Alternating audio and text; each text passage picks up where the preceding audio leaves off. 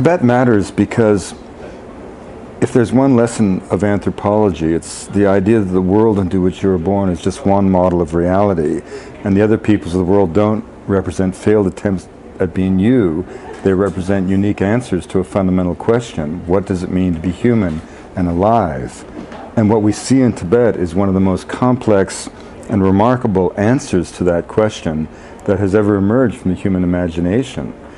You know, Tibetan Buddhism is a 2,500-year intellectual, devotional tradition that addresses the fundamental issues of life itself. What does it mean to be human and alive? And the answers that have come off the Tibetan plateau are answers that demonstrably inspire all people. And to see such a worldview crush beneath its opposite is heartbreaking.